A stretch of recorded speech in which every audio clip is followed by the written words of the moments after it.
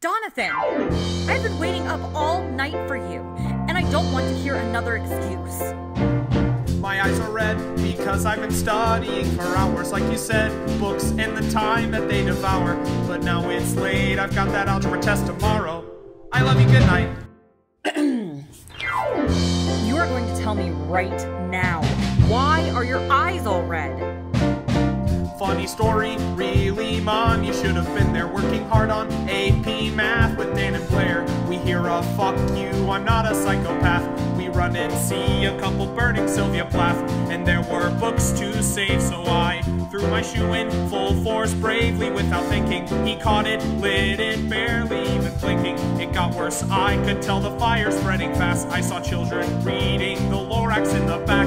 That's when I knew I had to save their lives. I carried 15 children out of a burning building. The smoke got in my eyes, but I had to keep on going. And Mom, that's why my eyes are red. All that library time better improve your grades. Why don't you...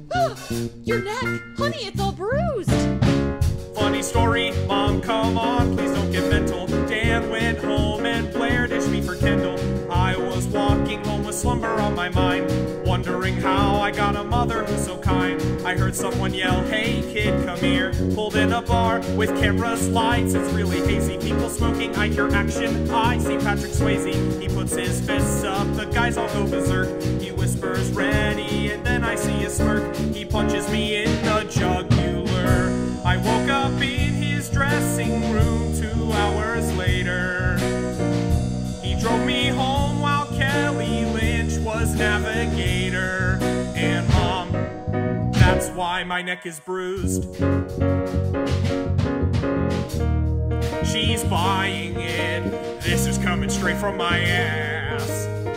It's impressive after all that grass.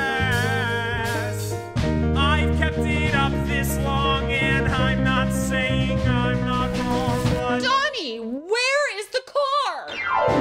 Funny story, Mom, that is a burning question. Where's the car? Or maybe why is there oppression? Every day they're sick and needy to assist. So this is not a helpful time to get so pissed. Appreciate what you have right now. So Mom, forget the Chevrolet, Mom. That's all there is to say, Mom.